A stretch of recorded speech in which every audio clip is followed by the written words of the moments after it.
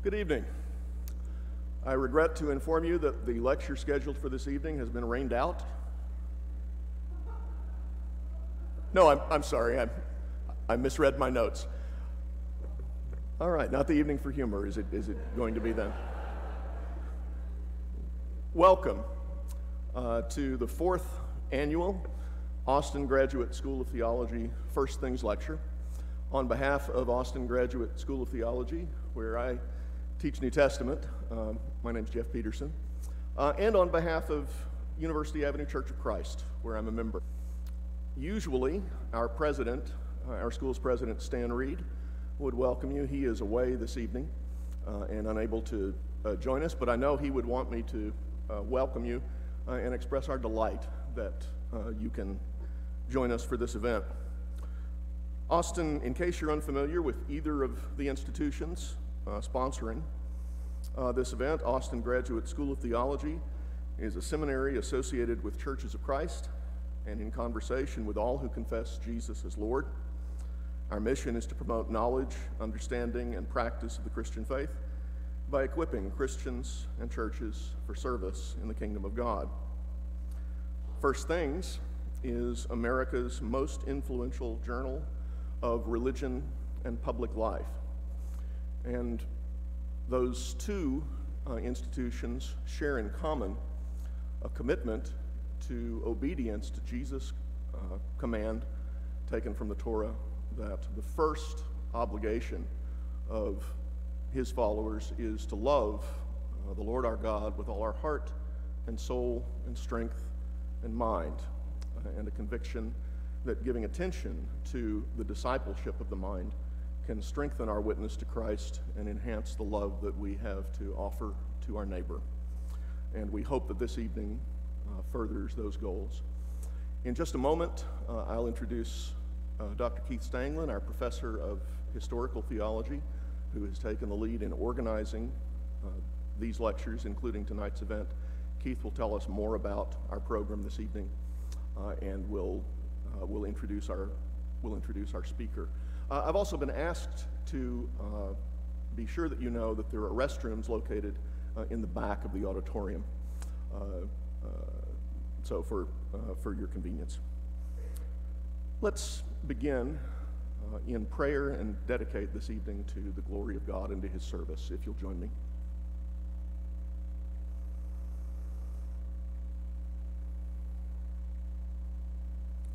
We thank you, Father, for the good gifts of this day and for all that we receive from your hand as our Creator. We thank you for the yet more marvelous gifts that you give us through your Son, our Lord Jesus Christ, and through our fellowship with all the saints in your church. We're thankful for the ministry of your church in every place. We're thankful for the ministries represented this evening, and ask that you would bless the words of our mouths, especially the words of our speaker, the meditations of our heart, and the witness of our lives. We offer this prayer in Jesus' name and for his sake, and the people of God say.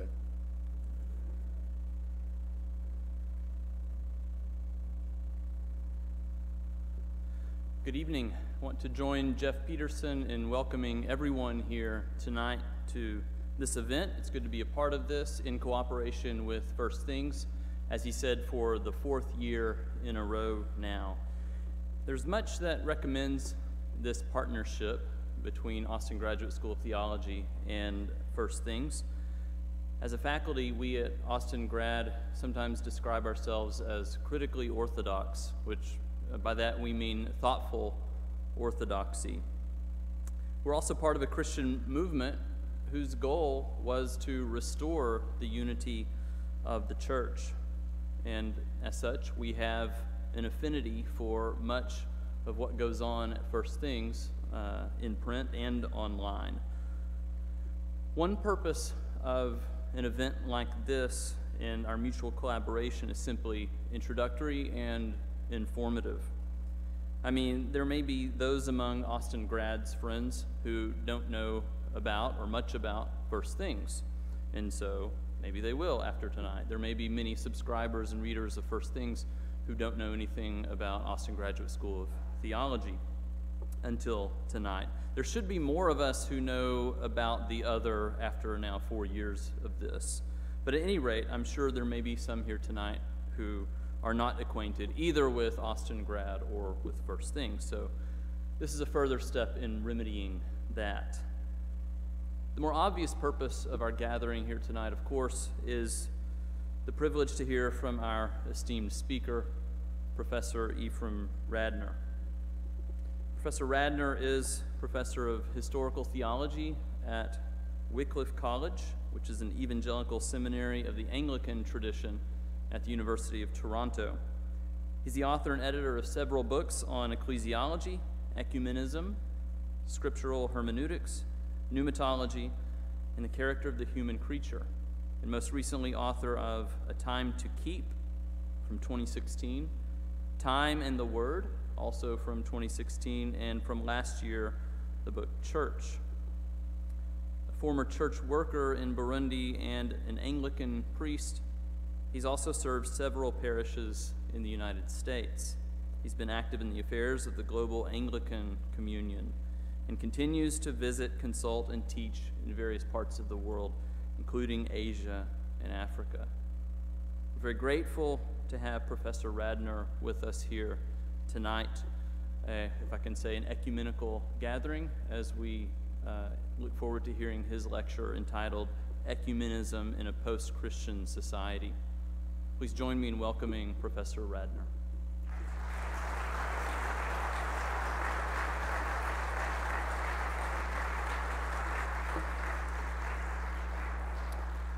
Thank you. It really is a wonderful opportunity that I've been given to share time with you all to speak about the church of which we are all a part, and I am very grateful for this privilege. Thank you to Professor Stanglin and to the Austin Graduate School of Theology and his colleagues for their welcome and new friendships, which I'm already delighted to be able to be introduced into, and to First Things for sponsoring this event. I'm not sure what I'm going to talk about today will surprise anybody. Let's see. But I do think, whether it's surprising or not, I'm fairly convinced that the issues that I want to talk about are deeply important.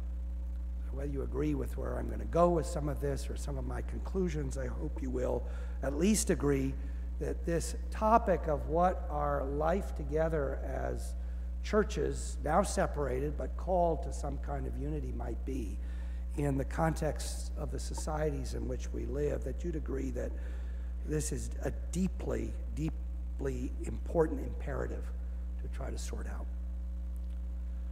Let me begin. Professor Stanglin mentioned that I worked in East Africa for a bit, so let me begin there. As a young priest, it was several years that I taught at a Bible college in Burundi in East Africa. And this was in the first half of the 1980s. I was kicked out by the government in 1985, and because of an extended political mess that then turned into a 13-year civil war in Burundi, I was unable to return there for 21 years. But I finally got back to Burundi in 2006. The civil war was over. An international peace conference, in which at one point Nelson Mandela was involved, had given rise to a kind of unity government, though one firmly in control of the long-repressed majority group of the nation. What I saw on my return after 21 years of being away was striking. Now, there had been hundreds of thousands of people who had died in the previous decade's war. The country was visibly poorer than when I had left it 21 years earlier. But on the other hand, there was a palpable sense of energy and joy that pervaded the nation, as if peace at last had actually finally given some new purpose and vision to people. There was now an integrated army, and a carefully ordered government of reconciliation. And most striking to me was that religion was everywhere. Not only the flourishing Catholic Church and other established groups like the rapidly growing Anglicans, but new churches in every village, Baptist, evangelical, Pentecostal.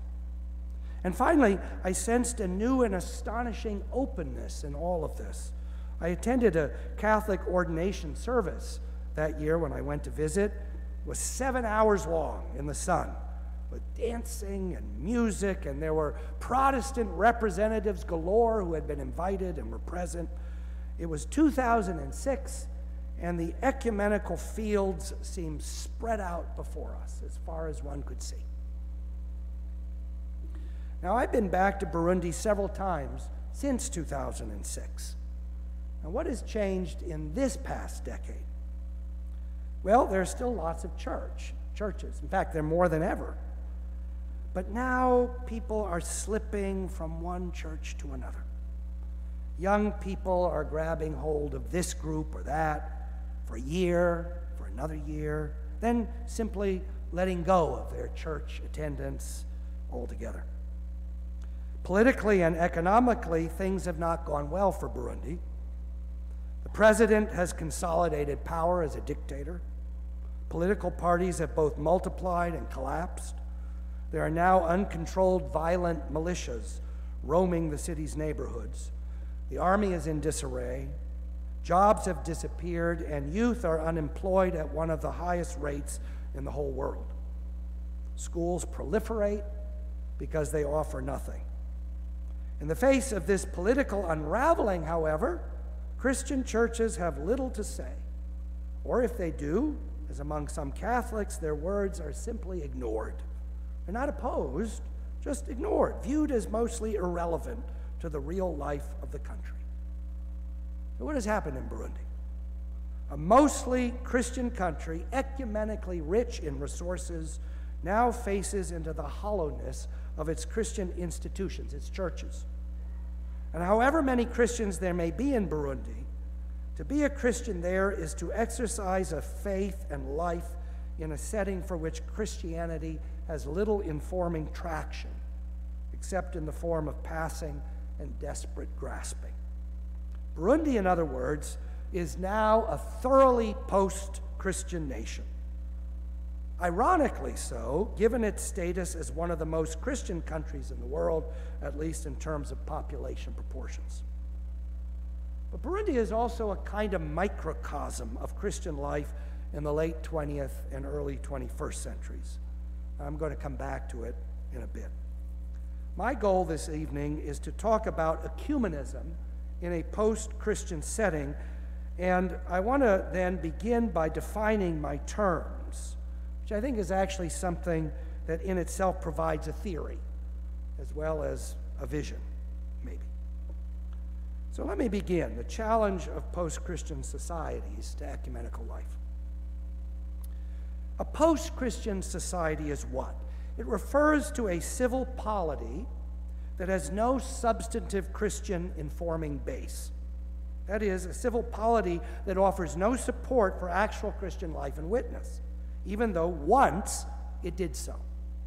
Hence the post part of post-Christian.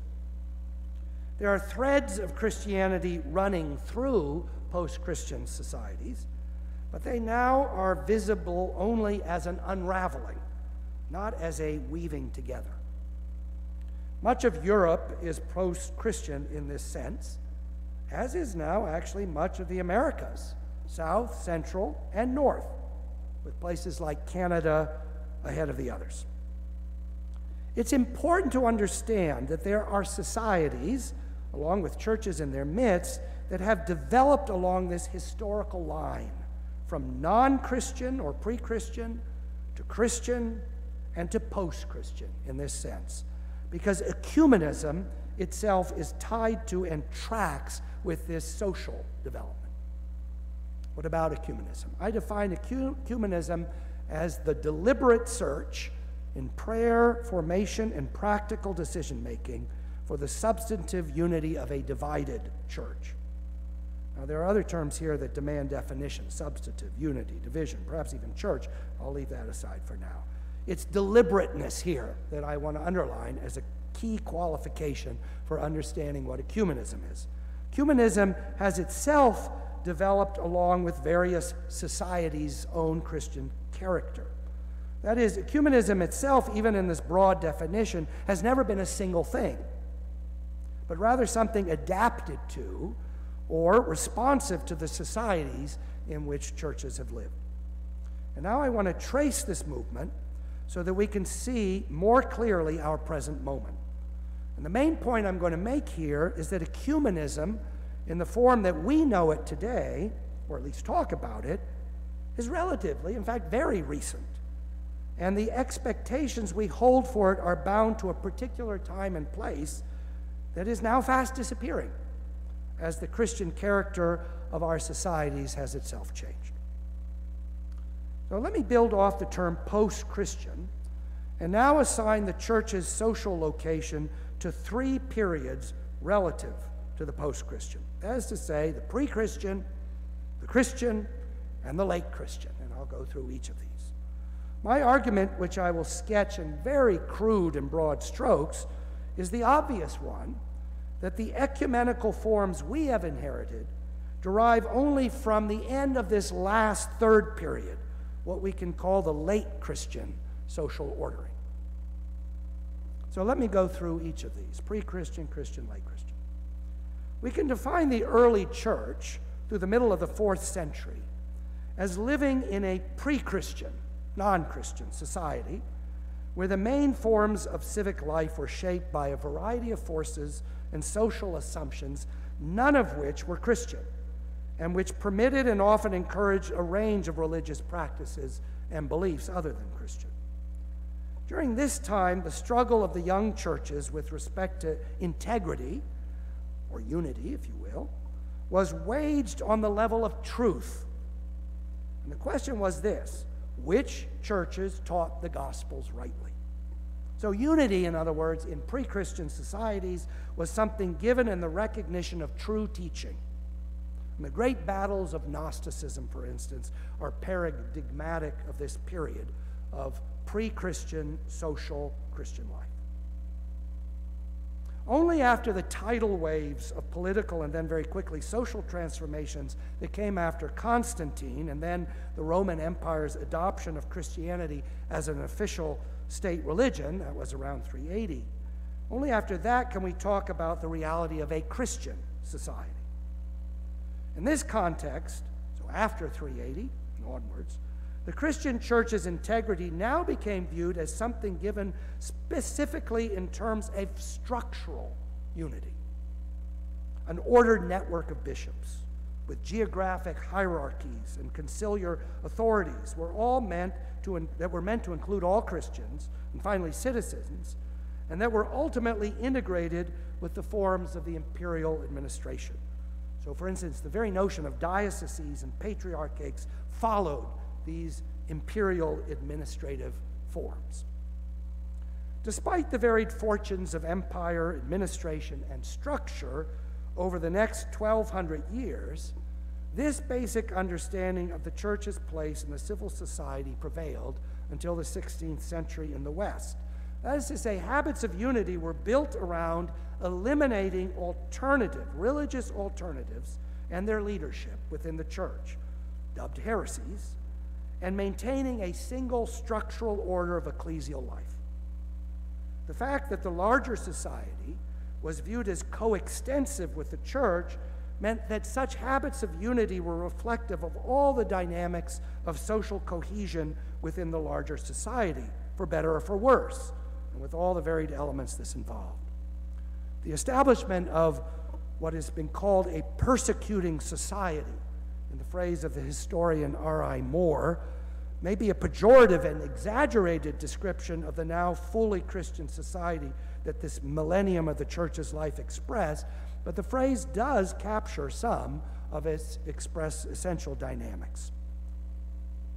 Now, of course, something happens in the 16th century, already brewing arguably for a couple of centuries before, and that is the rise of competing Christian societies. The ideal of a Christian society where church, civil polity, and formation are coextensive, however, continues to function within Western Europe not only until the 16th century Reformation division, it informs these divisions as well. And that's something important to understand. Virtually every Reformation and post-Reformation Christian group wants a single Christian society that mirrors their particular Christian commitments. That's a Christian society that everybody wants. It's just that now the commitments are multiplying. One can view this period as a kind of reintegration of pre-Christian social understandings of ecclesial integrity with now embedded Christian social hopes. That is to say, once again, we're talking about the 16th century and right afterwards, there is an energetic search for truth, as in the early church. But now within a welter of heretical alternatives, this search for a single truth also presses for social cohesion and integration on competing social fronts. Indeed, structural unity remains a key value in and after the 16th century. This developing reality is that there are now multiple versions of this truthful Christian society on offer. It is the juxtaposition, not of competing churches, but of competing Christian societies that fuels the violence we associate with post-Christian life. And of course, violence then fuels anxiety. Protestants and Catholics both work for unity in their own way. But they're now doing so even as in the midst of their societies, smaller groups, spiritual and radical sects that in the 17th century emerge as their own ecclesial entities, from Quakers to Baptists and so on.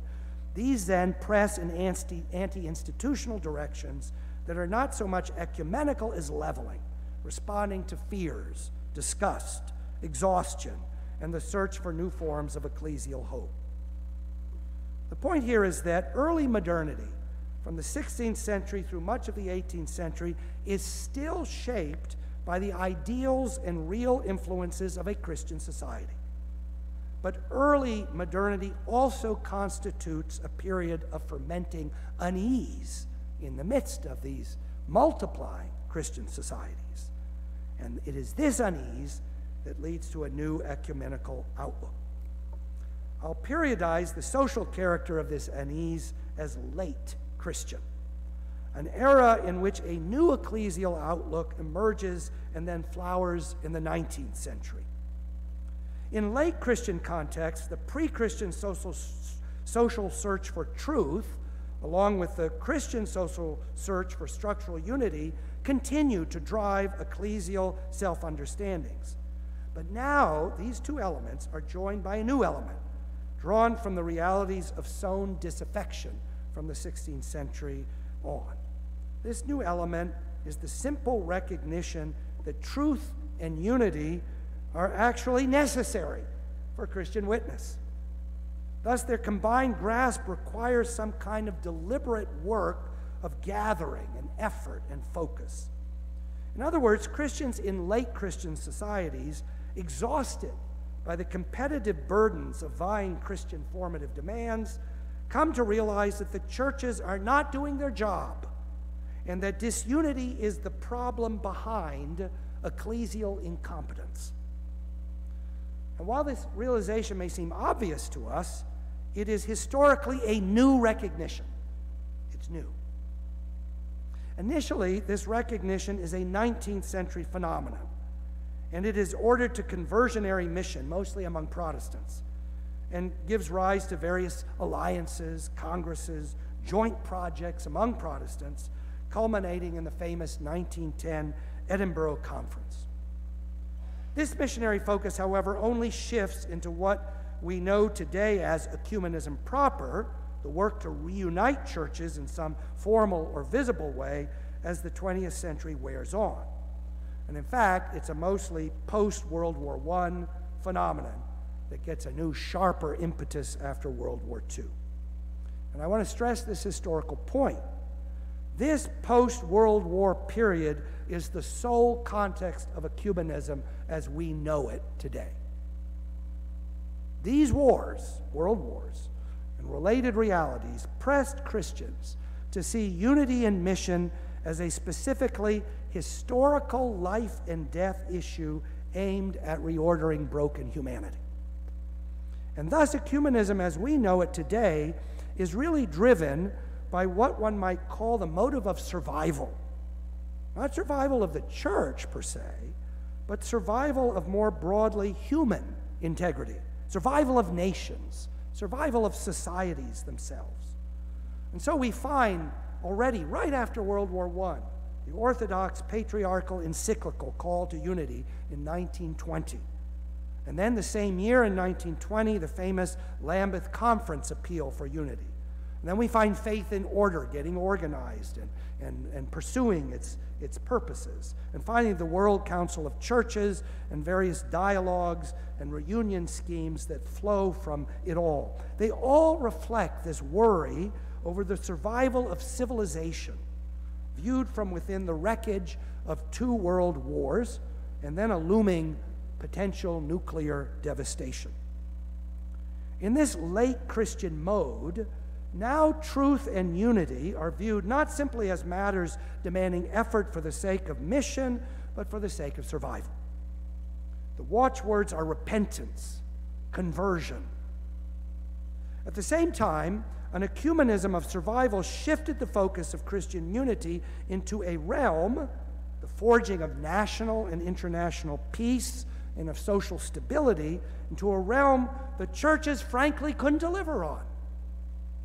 A realm where politics and international relations, pure and simple, held the reins.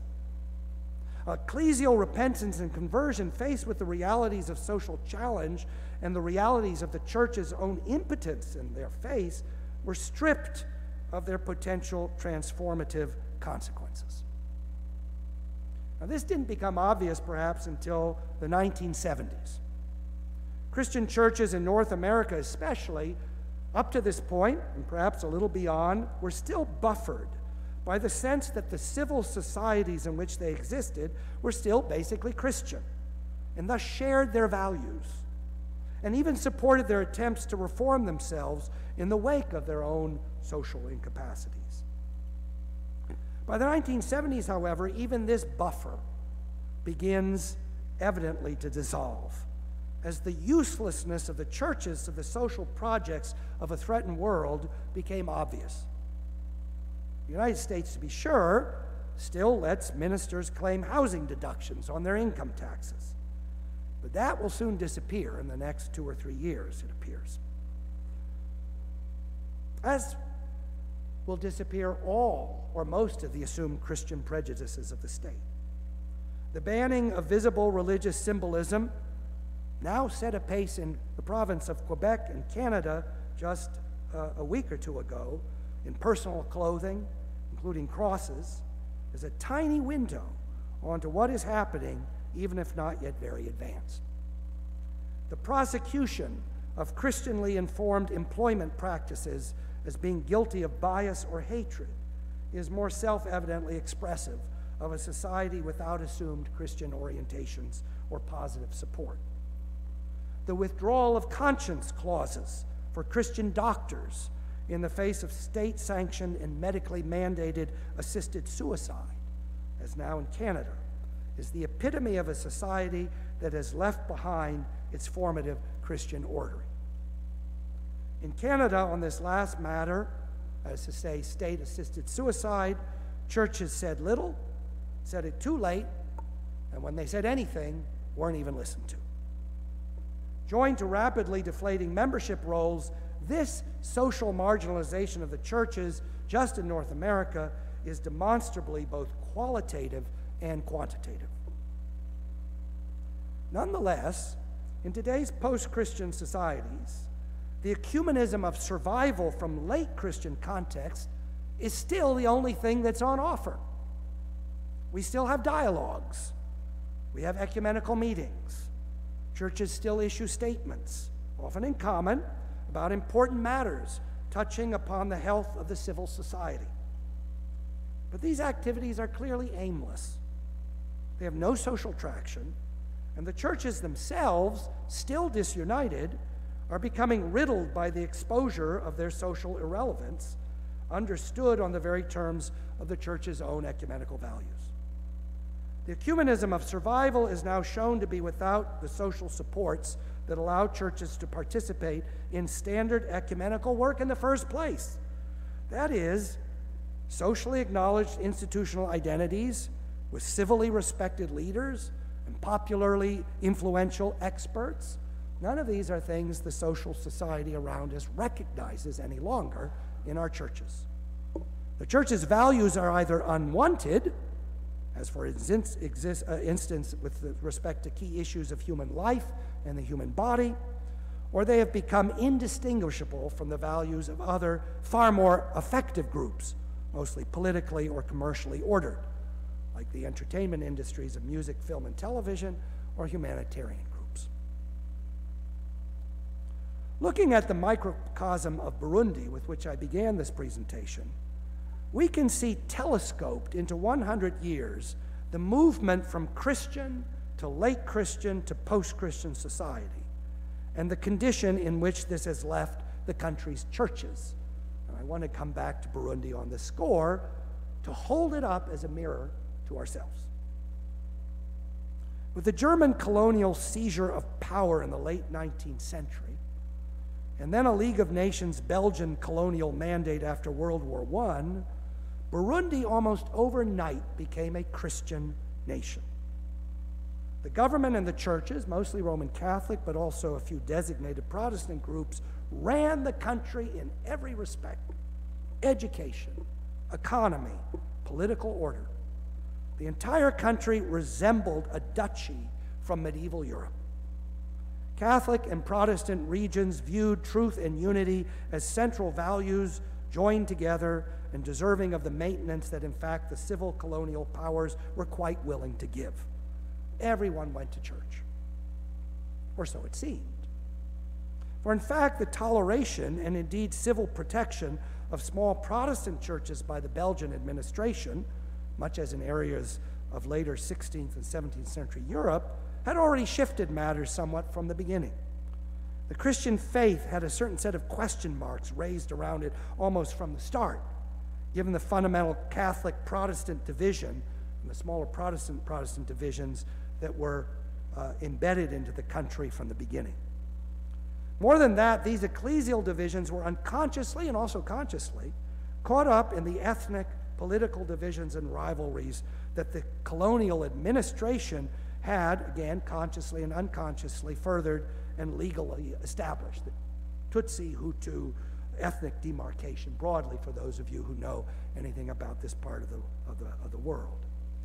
By the 50s and then 1960s especially, these divisions had congealed into civil conflict and finally outright and often horrendous violence that culminated in the 1972 Civil War and the massacres that were a part of it. All the churches, in a way less horrendous perhaps than 1994 in Rwanda, but still pretty frightening, were complicit in this violence. Thus, the search among many for new ecumenical consciousness and imperatives, late Christian in my scheme, surfaced concretely in Burundi in the late 70s and 80s. This was the period I worked in the country. Catholics and Protestants, Protestants and Protestants, we even had our own council of churches, each were trying to find new understandings and unity to some degree. And why were they doing that? Out of pure fear, on the one hand, and moral concern, genuine, on the other, in the wake of 1972 and in the midst of the ongoing and simmering angers and resentments. By the 1980s, however, and just as in the West, the churches had lost their social purchase, even as they were also threatened by potential violence. Truth, unity in individual churches had given way to ecumenical survival. But the late Christian ecumenism of ecumenical survival is an ecumenism that is already too late, almost by definition. In 1993, a new civil war broke out, which, as I mentioned a few moments ago, lasted until 2006, 13 years. And it enveloped the country, leaving hundreds of thousands of people dead.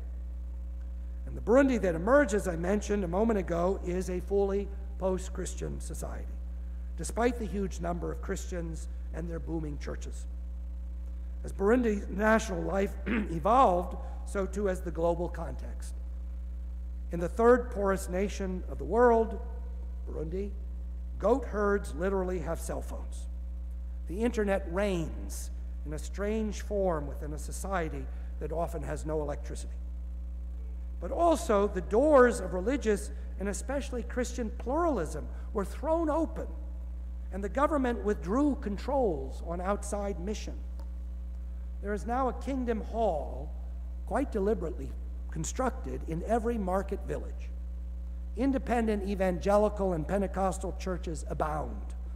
American, Asian, and African missionary money has flooded the country with church building, and so on. The results of this Christian competition, set within ongoing patterns of necessary coping with poverty, have created the final elevation of the civil sphere as preeminent again, just as in the West. What counts is how the political and commercial realm will order life for good or ill.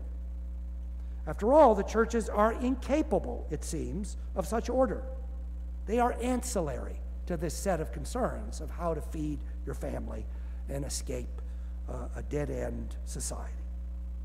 At recent elections, only the leaders of the Roman Catholic Church publicly spoke against the constitutional change that would give the ruling president basically power for life. And why? Integrity, to be sure, but also the relative material security which permitted the reflection on integrity and its expression by the church itself. Meanwhile, my church, the Anglicans, had little to say, struggling for friendship and resources across all kinds of ideological lines. One could say that this difference marked a divide between the churches, but in fact, nobody was listening to what the churches said anyway. While one can hardly accept the figures offered by the government for those who voted in favor of a new dictator, the fact is that people nonetheless prefer social stability, however constricted, and especially in the wake of 40 years of violence, to political theories and religious claims.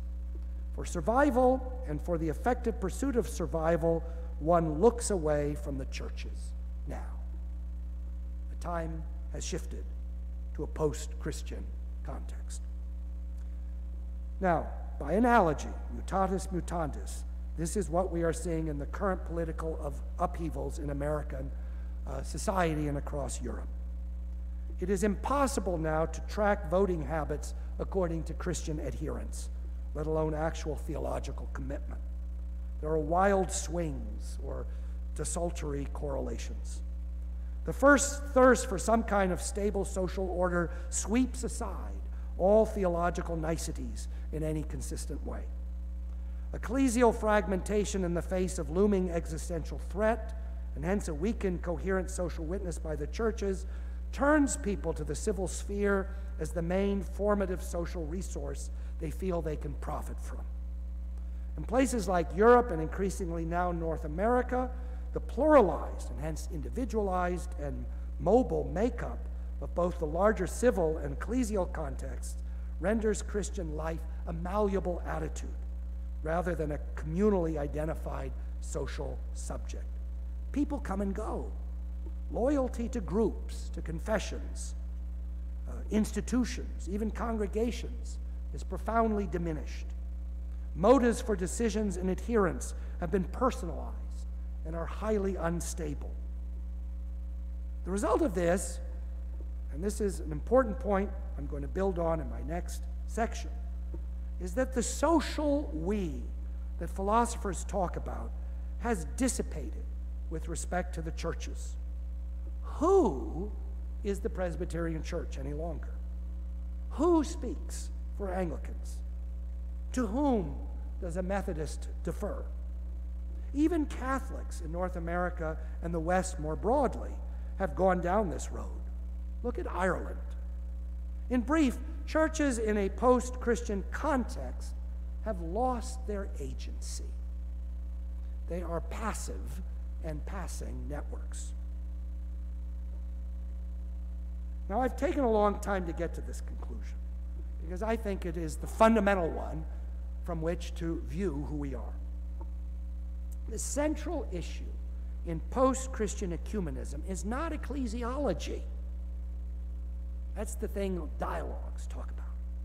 It's agency and the aims of agency. And hence I want to talk now about post-Christian ecumenism itself. Because churches no longer can function as viable or effective ecumenical agents, they have no center, they have no common leaders, no representative stable commitments, while the search for a we has been shifted to the social political sphere with whatever elusive success, to be sure. What used to be only instruments of ecumenical engagement have now become the main issue at stake in ecumenical witness itself. That is to say, gathering and decision-making. That's it. That is all that's left. Gathering and decision-making, which has not so much altered the ecumenical purpose, but has isolated it in the starkest of terms. That is to say, to be able to gather and decide something really is, in practical terms, the exhaustive result of the specifically theological realities of Christian repentance, forgiveness, and conversion. I'm going to repeat that. To be able to gather and to decide something for churches really is, in practical terms, the exhaustive result of the specifically theological realities of Christian repentance, forgiveness, and conversion, which is what ecumenism was always supposed to be about. Another way to put it is this: the church, or the churches, is no longer the means of ecumenical change. But because ecumenism is about churches, that means that ecumenism must be about the church's corporate recreation from the ground up. And that ground will be defined in the simple terms of how people gather, decide, and order their lives together based on repentance, conversion, forgiveness, and what have you. So, in this concluding section of my talk, I now want to turn our attention to this question of agency in the particular area of ecclesial decision-making. For it is here, I believe, that post-Christian ecumenism must rediscover a deeper vocation from God. There are many active models out there of ecclesial decision-making, what in general we can refer to as church adjudicatories. These models almost all arose and developed within pre-Christian or Christian social contexts, mostly the latter. They all reflect the demands and responses made to these contexts, and one can trace their shape according to developing political and social forms over the centuries in this or that place. And these adjudicatory models that the churches have in their various places are all quite different, which is a problem in itself.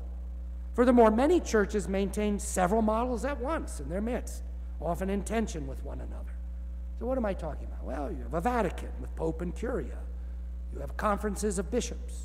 You have committees. You have elders. You have synods. You have representative councils shaped in different ways. You have numerical voting among complete or incomplete memberships, and much else. These are all adjudicatory forms in place within distinct churches. That is how, traditionally, these churches have sought to make decisions. And they're not just distinct, however.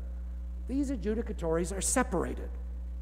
None of these adjudicatories, as they order individual churches, overlap by definition.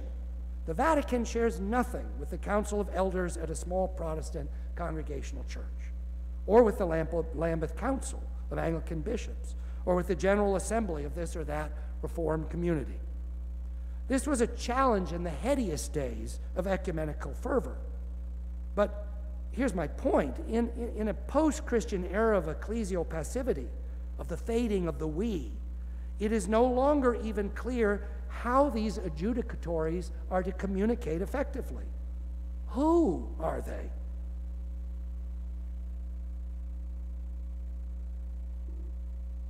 Who do they represent? And of course, this in turn means that there is no real way to decide matters ecumenically. Hence, even when some of these matters are decided upon, say a dialogue group's agreement on ministerial orders, And even if their decisions go ahead and are lifted up to be engaged as permitted by respective adjudicatories, they rarely carry anybody along or change actual practice. The knotted question of what ecumenists call reception in this case is bound in part to the dissolution of common or stable loyalties. At issue, as I said, is the fact that agency in our churches has been dispersed. Only I's, however, only corporate I's or we's can decide anything, though. So ecumenism today, if it is to respond faithfully to its context, must be about forming an ecclesial I that can act as an agent in a world desperately searching for effective agency. And this goes to the root of Christian identity itself. How does a Christian agree with another in such a way that they both do so freely and completely so that it lasts, so that in an older category it is truly covenanted? How do they do that? Christians do so by giving themselves away to the other, which is the ultimate act of agency. So ultimately, in scriptural terms, this covenant to death, epitomized in Jesus' own free self-subjection, his delivery into the hands of sinners, is the divine act of agency itself. When St. Paul in Philippians 2 says, "Complete my joy by being of the same mind, having the same love, being in full accord and of one mind," he explains this in the following verses in terms of Jesus' own supreme act of divine agency. "Have this mind among yourselves, which is yours in Christ Jesus, who, though he was in the form of God, did not count equality with God a thing to be grasped, but he emptied himself. He took the form of a servant, being born in the likeness of men, and being found in human form, he humbled himself and became obedient unto death, even death on a cross." This act of the divine I, the I am of God, the I will do what I will do, who is God, as Exodus 3 says, this act of the divine I is in fact the ultimate instrument and perhaps even embodiment of unity among Christians. Indeed, among all creatures of any kind, as Paul goes on to explain. Therefore, God has highly exalted him and bestowed upon him the name which is above every name, that at the name of Jesus every knee should bow in heaven, on earth, and under the earth, and so on. Every knee bowed, every tongue confessing one thing before the one God, that's ecumenical fulfillment, right? But just such ecumenical or ecclesial agency, caught up in the great divine agency of Christ, has been fundamentally undercut in a post-Christian context. To give an example, take the fairly radical agreement made between the Episcopal Church and the Evangelical Lutheran Church of America in 1999-2000, entitled Call to Common Mission. This agreement involved ultimately a mutual recognition of ministry between the two churches. It brought in bishops to the ELCA, which didn't have them before. It allowed priests and pastors in each church to work interchangeably and for ministry to be done together at the most basic of levels of church planning and congregational life. It would be wrong to say that no new things were done as a result of this remarkable agreement. But in fact, neither church has actually changed as a result of the agreement, in terms precisely of repentance, forgiveness, and conversion. Neither church is better situated to decide crucial matters of faith in the face of cultural challenge and mission.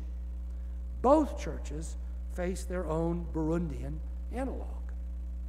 And the reason for this, in part, is that the ELCA and the Episcopal Church, though they may work together where they are able, retain a that remain both separated as well as dysfunctional.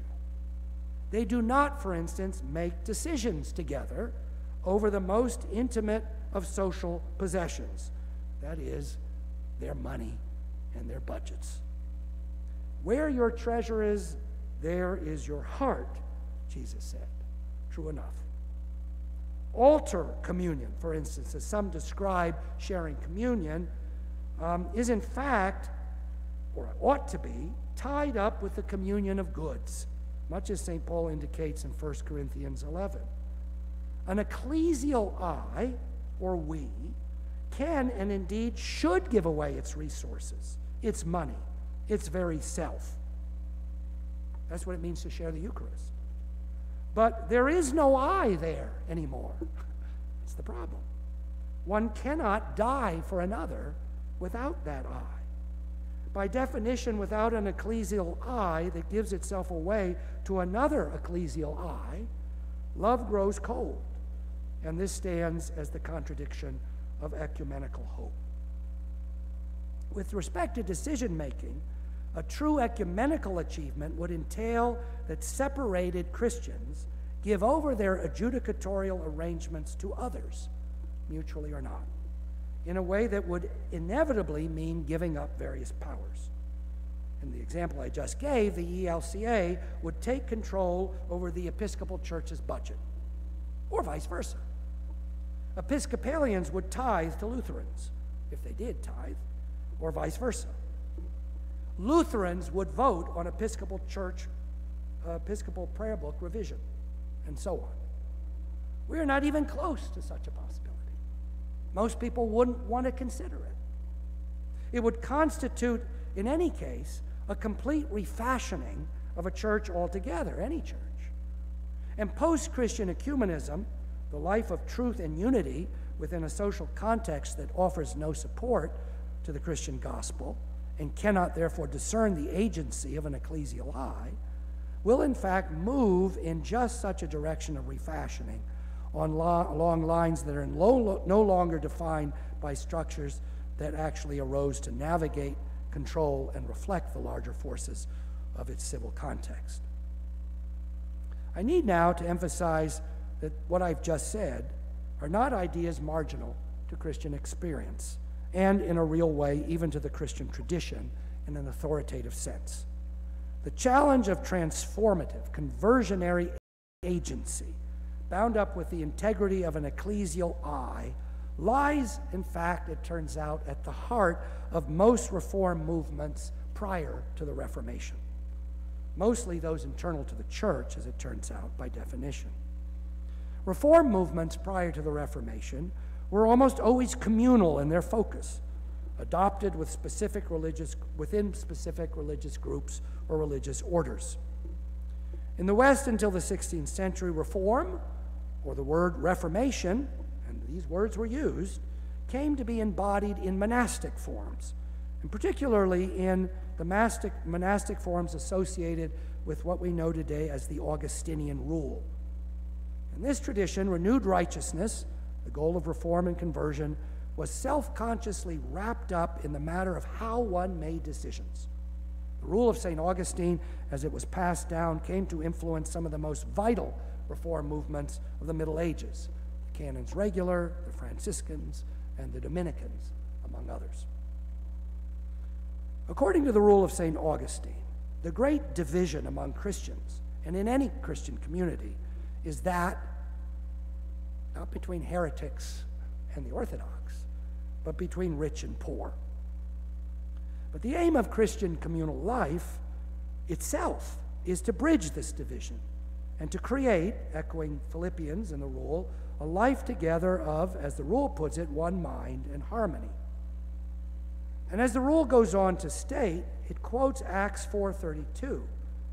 The main purpose, quote, for your having come together is to live harmoniously in your house, intent upon God, with one heart and one soul, unquote. This, of course, is a gospel issue, not just a pragmatic concern about ordering common life. And it goes to what one does with one's possessions, in one's very self. And so the rule then ends this section by saying the following: therefore, call nothing your own, but let everything be yours in common, unquote. Now, there's nothing egalitarian about this vision. The rule makes that clear. The central issue in lifting this up is free self-giving and mutual submission. So as the rule puts it, quote, no one should claim anything as his own, whether clothing or anything else. because it is your choice to live the apostolic life, unquote. It is your choice. Note how agency is made central to this very common and increasingly common monastic rule. Agency.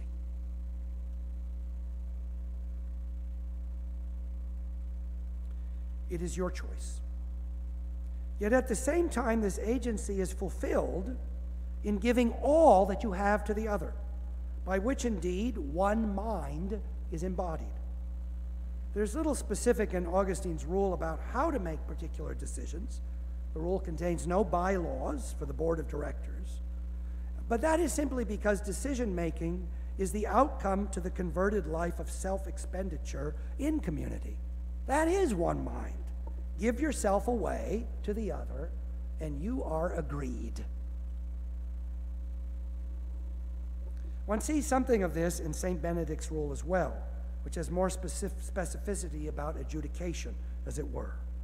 In Benedict's rule, as we know, obedience to the abbot and to the abbot's delegated vicars is a chief and originating standard for decision-making. Nonetheless, the question of counsel in the abbot's decision-making is also a priority. The abbot must take counsel with all the others of the order, and prior with all the others of a community.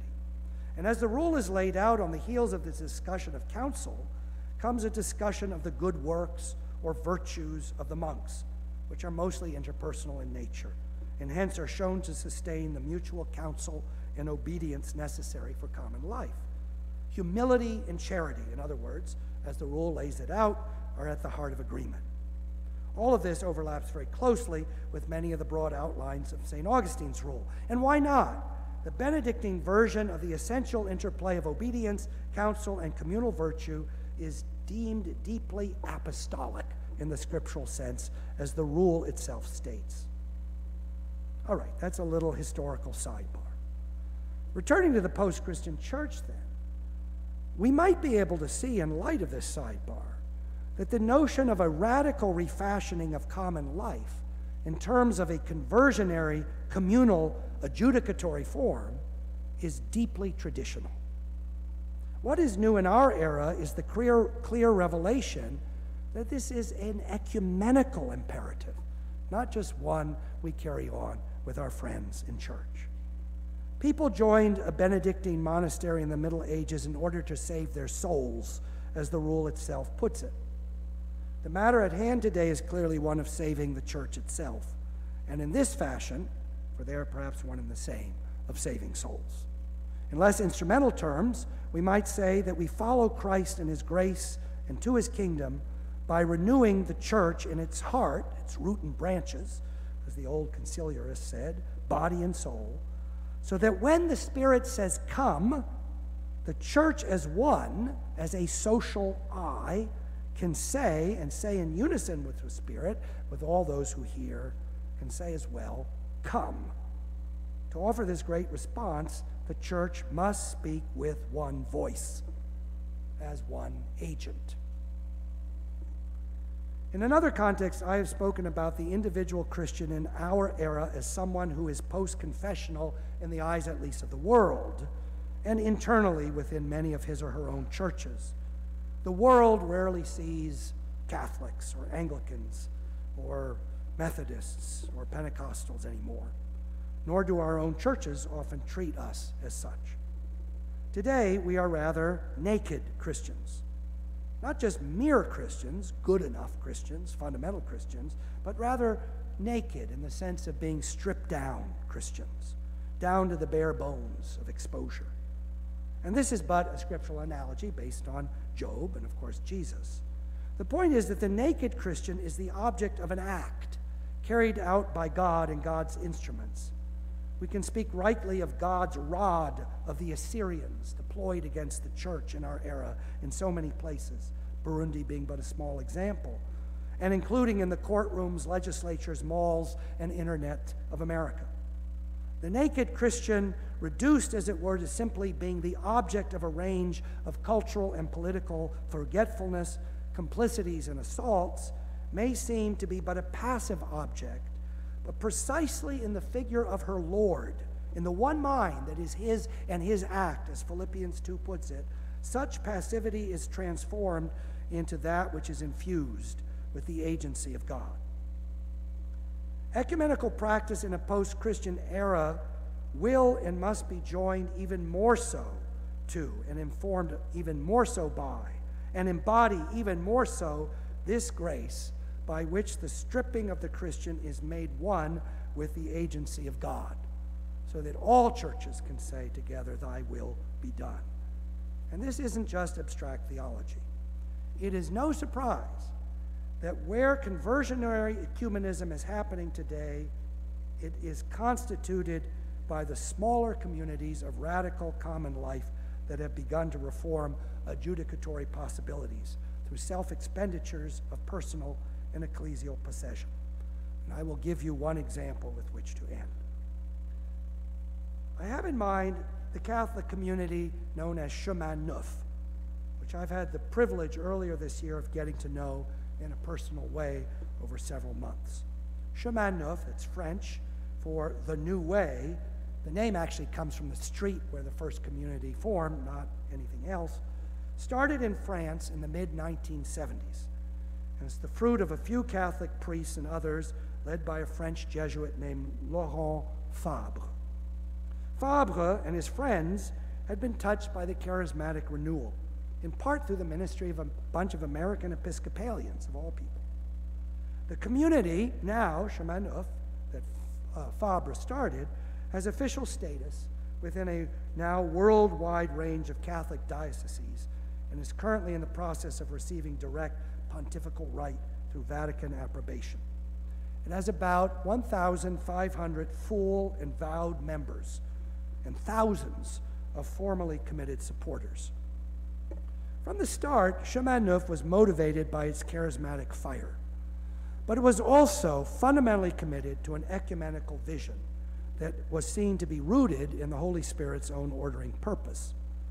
The community, which is now spread around the world, though not in the United States, has among its full members non-Catholics, Mennonites, Lutherans, Anglicans, and others, some of them ordained in their own churches. And while the community has celibate men and women members, it also has married couples who are equal status vowed members, who live with their families, children included, in various housing arrangements appropriate to their needs and work. They all live together, they pray together, they eat together, and they also carry out one of the most remarkable ministries with young people, single and married, that I know of, running retreats and workshops around the world, leading university residences and small groups. Chemin Neuf may be known to a few of you as the group that has officially mentored the St. Anselm community that offers an internship for young people in Christian community life that is run within Lambeth Palace under the sponsorship of the Archbishop of Canterbury. So that's Chemin Neuf and its sort of history. The center of Chemin Neuf's life is something very traditional in its reforming cast. That is to say, the sharing of money and communal obedience. There's nothing novel here, as I said. Single persons share everything. Married couples and families at least tithe, often more. All members, single and married, take counsel and finally obey the decisions made by their local representative leaders. But one of the oddest things about this very traditional, monastic, if you will, orientation that's now been enlarged to different types of statuses of life, one of the oddest things about this orientation, now lived out in a deliberate ecumenical setting and purpose, is that within Chemin Neuf, one can find places where Roman Catholic priests, or members of the community, are finally obedient to non-Roman Catholic clergy who are also members of the community, but who have risen to the levels of council and authority. In more than one case, that has meant a Catholic priest in Chemin Neuf is obedient to a non-Catholic woman in ministerial orders. And it's all legal with the Roman Catholic Church. Shocking in some ways. Not only legal, though, but also logical, theological. It's a theological outcome to a certain kind of willingness to let God refashion the church. One joins Chemin Neuf as part of one's conversion of life, and embodying that conversion in a very traditional way means participation in a new common life with other Christians. Indeed, not just participation, but submission to it in the concrete aspects of money and obedience. And just in this place of conversionary common life, the naked Christian accepts a potentially alien framework. If you are a Protestant member of Chemin Neuf, that means that you accept the framework of the Roman Catholic Church as a place you will live, even though you are not a member of it. But if you are a Roman Catholic, you accept living in a community where your own life may be directed in an immediate sense by a non-Catholic. In Chemin Neuf's ecumenical outcome, there is no presupposed common space, the just Christian, mere Christian space, that everybody joins in terms of identity. One makes the choice to join a space already shaped by in some specific fashion by another Christian. To repeat, there's no neutral Christian space that is being presupposed here. There cannot be, for such a space has been so long buffeted and thrown about and drawn to this or that group's breast and shaped with care or disdain, such that in this age, post-Christian age, all we have at our disposal are ecclesially particulars, and often exclusionary ecclesial particulars. But if there is no common space to join in a community like Chemin Neuf, there is nonetheless a common agency to be part of. That is my point. The choice to be joined to and taken up by the agency of Christ Jesus in his Spirit, the one who is willing to die and rise. As Augustine wrote in his Rule, it is our choice to live the apostolic life. That is where agency is located. That is the post-Christian claim for ecumenical hope, I believe. There's nothing doctrinal about it, I admit, except implicitly, and to that degree profoundly. It is personal in a way that refashions organizational and adjudicatory reality. So let me conclude. Should we all join Chemin Neuf or communities like them? And my answer is, of course. At least if ecumenism is something that still maintains a divine imperative. But a post-Christian society no longer offers the church the scope for strategic thinking. And thus, whatever imperative ecumenism may have today, truth, unity, survival, is probably not susceptible to outlines of clear ends and means. I think that is part of my main point here. There is no longer the context in which a how-to makes sense ecclesially. The post part of post-Christian society indicates something lived through Christian society, but now discarded and left behind. In God's terms, the past of the once Christian society is over and done with. Useful for self-understanding, perhaps, but not for predictive outcomes, and hence not for planning. Nonetheless, it is possible to say by way of contrast what ecumenism cannot mean in our day. Not long ago, I was at a gathering of Anglicans seeking to affirm their fruitful place within a beleaguered North American context, for Anglicans at any rate. There were presentations on the beauties and attractions of Anglicanism, on its missionary vitality, on Anglicanism's theological charisms and uniqueness. I don't know about you, but Anglicans seem to specialize in this kind of thing. On churches planted and projects risked and achieved. When it came to church unity, the theme was ecumenism militant, founded on new and invigorated realignments, where renascent Russian Orthodoxy, refocused Vatican power, and a reasserted Anglican Orthodoxy, now all joined together, promise to reconquer the secular inroads on human faith. The post-Christian context, as I have suggested, is one where we might expect just such fantasies, driven by the realities of competition over a diminishing space of social purpose. But fantasies they are. hoping for a profile of social influence that is long stripped away, and indeed has been deliberately and happily ground down between the fingers of a religiously unconcerned civil populace. Christian unity, by contrast, will arise within the dust that has drifted from this cultural erosion. The structures of churches, adjudicatories, as it were, will continue to do their work more or less effectively, and they will and must be respected within the scope of their institutional responsibilities. But they no longer have any power to decide for unity. This decision is going to be made by the singular self-giving of small groups of Christians, one to one and one with another. And adjudicatories instead will follow and will change as a result, or they will simply fade away completely, as perhaps they are already doing. Thank you.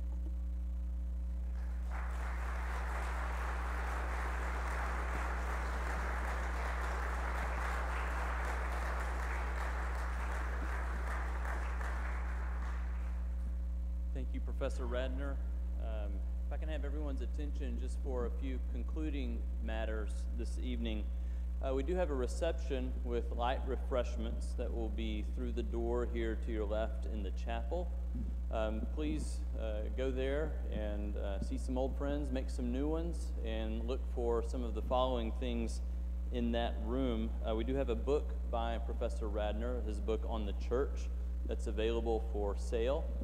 We take check and cash only, and I'm sure that he would be willing to stick around and sign a purchased book, and also to discuss...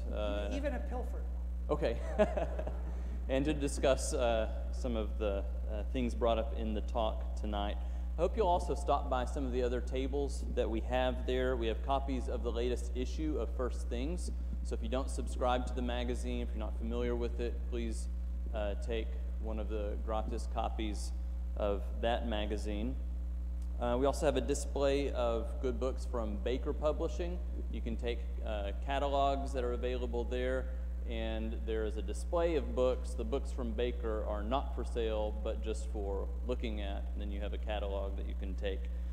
So feel free to browse that. And we also have information about Austin Grad. So if you're not familiar with our school, I certainly do invite you to stop by that table. There you will find gratis copies of our faculty publication, Christian Studies, and also some other books for sale that are in the genre of, I would call, catechetical literature, good for home studies, for Sunday school classes, for families.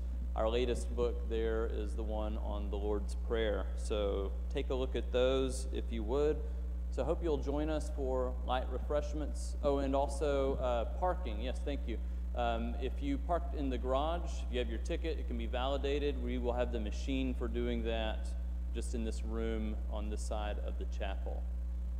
I think that's it. I want to certainly thank University Avenue Church of Christ and their staff for hosting us in this beautiful setting, and also to the staff of Austin Grad who have helped prepare this evening. If we could show our gratitude to all of them now. Thank you.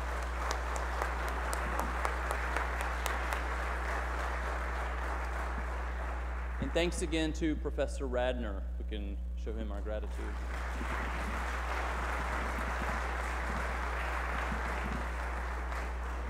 We're dismissed. Go in peace.